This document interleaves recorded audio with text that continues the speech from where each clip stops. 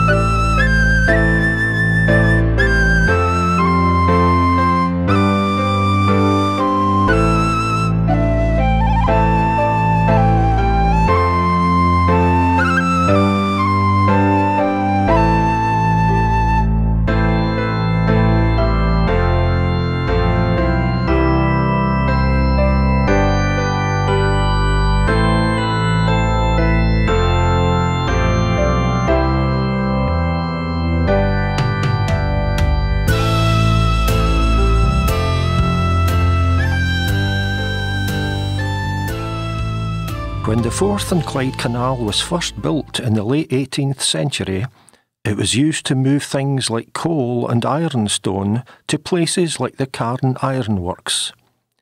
It was a crucial part of the Industrial Revolution, and many mines opened along its length.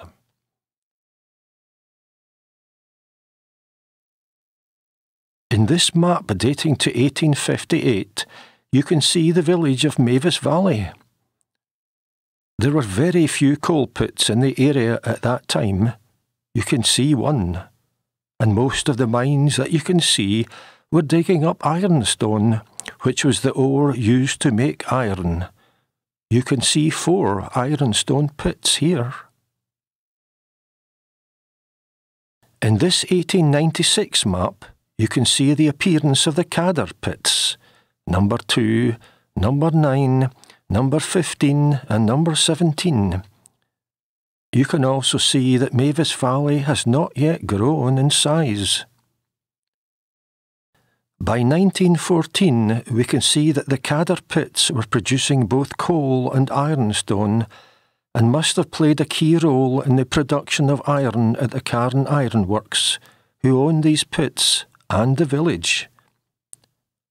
You can see that the village of Mavis Valley has grown, now a whole street bordered by miners' rows of cottages. The 1901 census lists over 200 addresses. You can catch tantalising glimpses of the village in some old photos, like this one of 3 sisters in a field with the village in the background.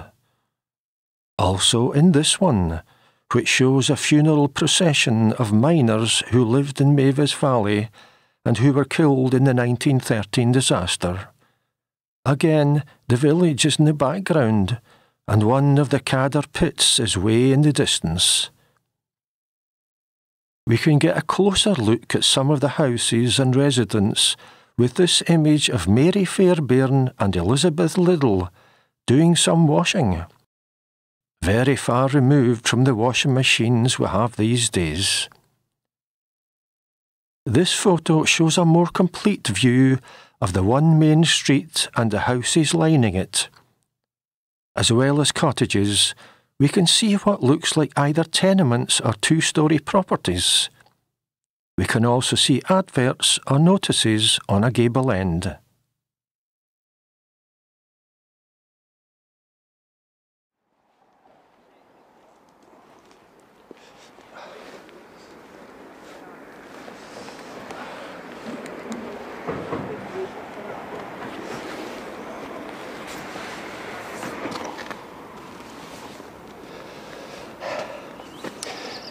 Just behind me is a Lambhill bridge which takes Balmore Road over this part of the Forth Clyde Canal. I'm going to show you a photograph just now, and the photo was taken right here in 1913, and it shows a funeral procession making its way from St Agnes Roman Catholic Church, which you can see in the photo and which still exists today in that direction. The procession is making its way towards Lambhill Cemetery and St Kentigern's Roman Catholic Cemetery. This is a funeral procession of the 11 Catholic victims of the Cadder Pit Disaster.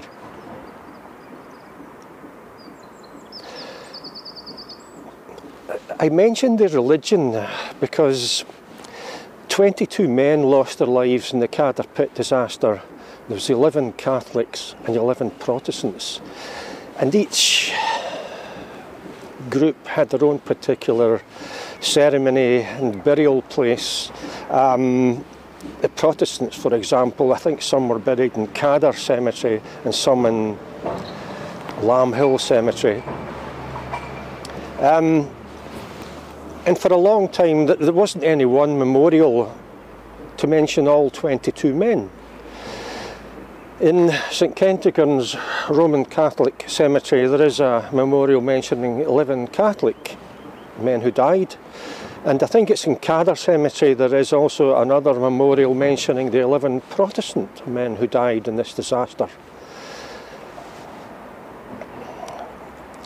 These 22 men all worked together and they all died together, and it seemed quite crazy that there wasn't one memorial stone mentioning all 22 men.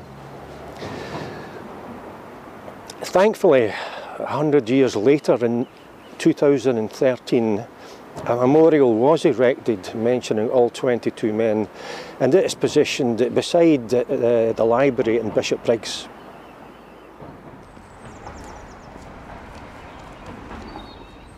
Mining is an inherently dangerous industry. It always has been, and always will be for any miner working underground anywhere in the world. The risks from being in an enclosed environment come from roof collapse, fire, explosion, flooding, and what may be termed bad air, or air that either contained insufficient oxygen for the maintenance of life, or air filled with poisonous gases like carbon monoxide. Scotland's coal and ironstone mining industries have suffered many similar tragedies to the one that happened at Cadder in 1913, which was caused by an underground fire. We can only imagine the anxiety felt by folk waiting by the pit head to hear if anyone had survived. Wives and mates. 4 men did. Rescue was hampered by a lack of trained men close at hand, and rescue squads had to be brought in from Bowhill Colliery in Fife. It must have taken some time for them to get there, which may have cost lives. Another lesson learned by an industry littered with disasters. Well over 1,000 men have died in mining accidents in Scotland over the years. The worst was at Blantyre in 1877, when over 215 men died. And they weren't all men. Among the fatalities was an 11-year-old boy. 2 years later, Blantyre saw another underground disaster when 28 men were killed. So no matter how tragic Cadder's disaster was, it was not a unique event. With a reduction in the amount of coal being mined in the 1930s, the village of Mavis Valley fell into decline. The one village shop, the co-op, hung on until 1952, but the village was demolished in 1955.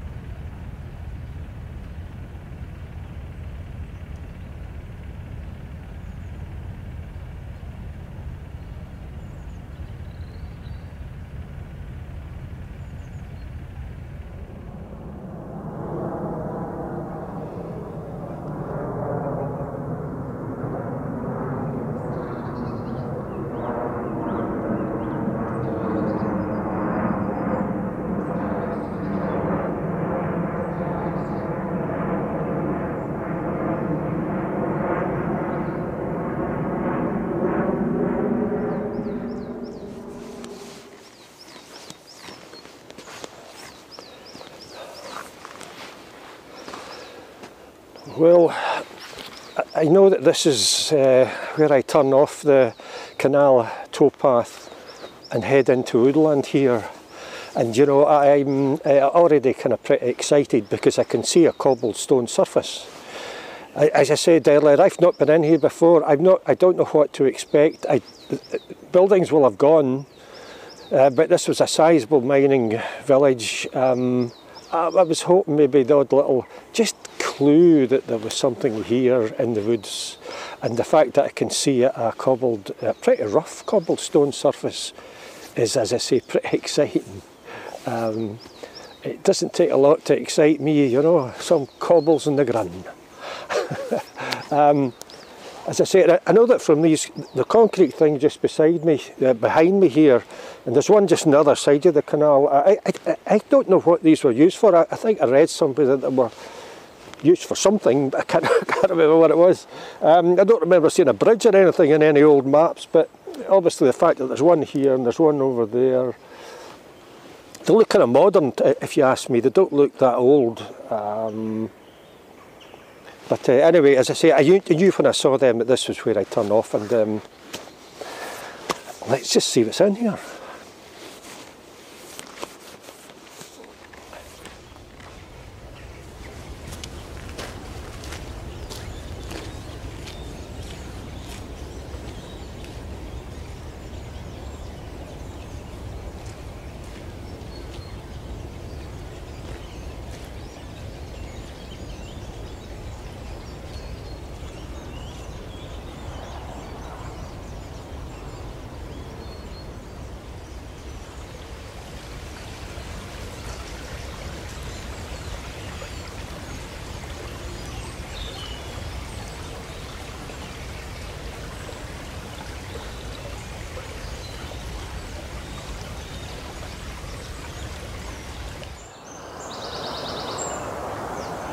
There's another bit of wall over here.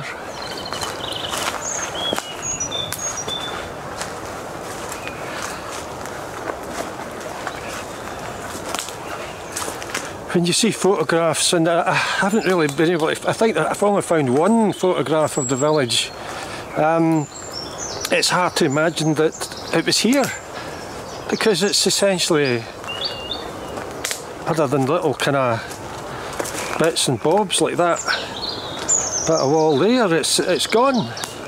And as I think I may have touched on in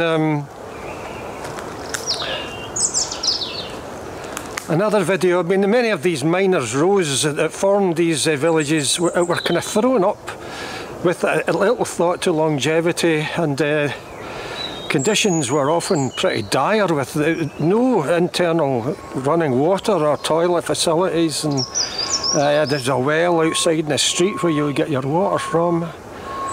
But nevertheless, these things were made of stone, and very difficult standing here to just think that it was here, because it's just gone. Totally gone.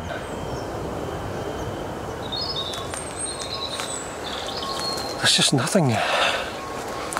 I'm seeing kind of very vague hints of kind of outlines, but they're very indistinct.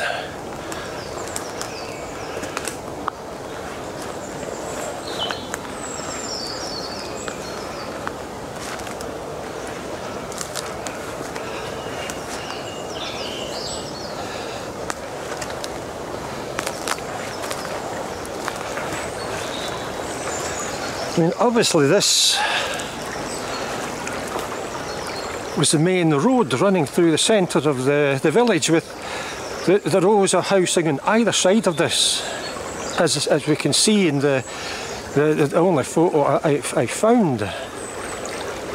Astonishing that everything is kind of gone. I mean, there's another little bit of stonework just over there. Let's just have a closer look at that, without getting wet here.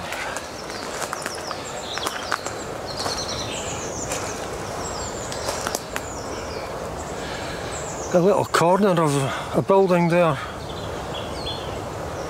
It looks like sort of buff or orangish sort of brick. Looks like good quality brick, actually. Or is it? I'm not sure.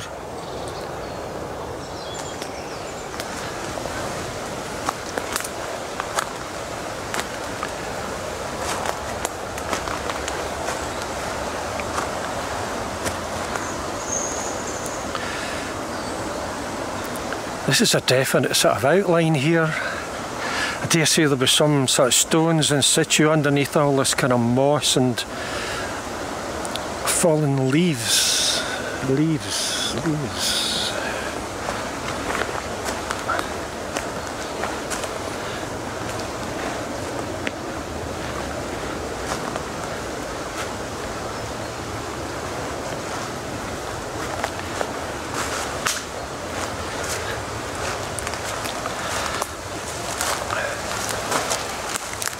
There's an interesting thing there. I haven't got a clue what it is, but it's made of stone, and presumably part of the building. Maybe part of a chimney breast. I don't know, I'm guessing. I haven't got a clue. It's nice to see it there. One of very few tangible remains of this village.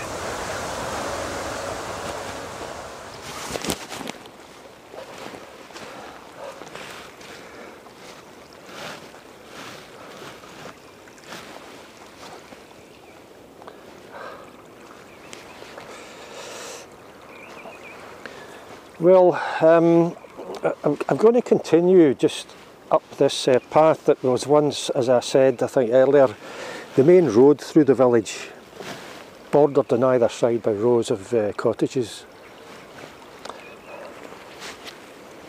When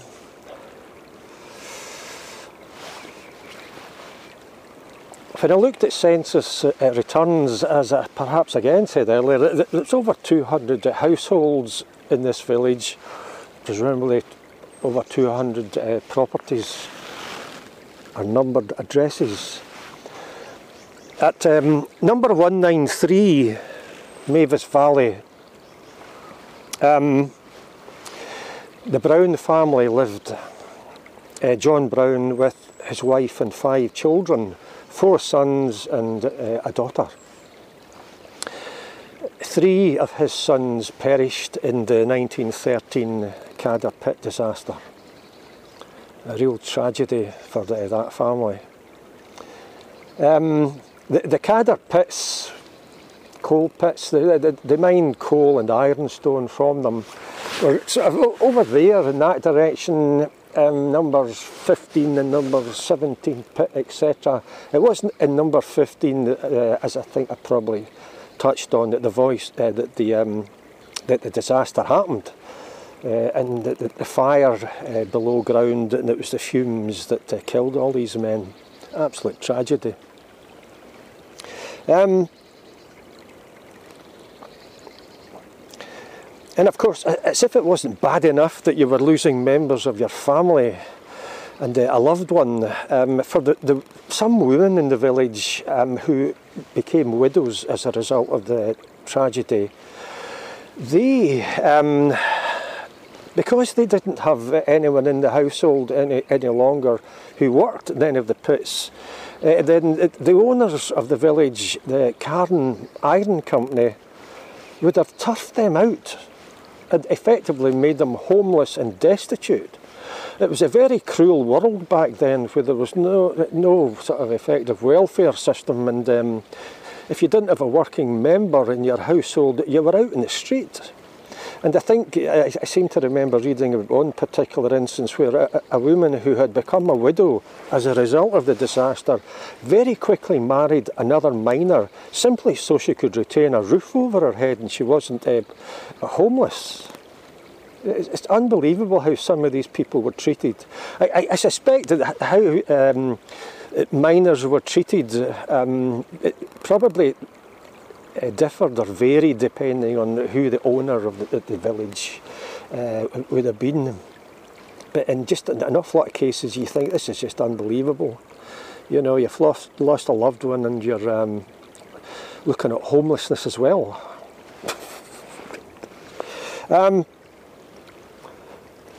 As I say, I'm going to go up here just to see if there's any maybe little kind of bits left. Very hard to believe that it's kind of gone here. Before doing that, I'm going to show you another photo, and it was taken just back down at the canal. And it's another funeral procession, because of the 22 miners who perished in that 1913 disaster, 6 lived in this village. For a while I thought it was 7, but I suppose I have to go by sort of contemporary newspaper accounts, and it would appear to have been 6 of the miners lived in this village, and they would have been taken from here 2 days after the tragedy and taken in a funeral procession along the canal towards a nearby village hall for a memorial ceremony. And you know, it's just, in many ways it's similar to the other photo taken at Lambhill Bridge, where you can see it looks like not just hundreds but kind of thousands of people lining the route. And while the Cadder Pit disaster was a disaster, 22 men died. As far as the mining industry is concerned, it wasn't unusual, and the mining industry in Scotland is littered with tragedies. As I think I probably said in a voiceover, the Bland Tyres was the worst in the late 19th century, with over 200 men getting killed in one event. One, not even a man, just an 11-year-old boy.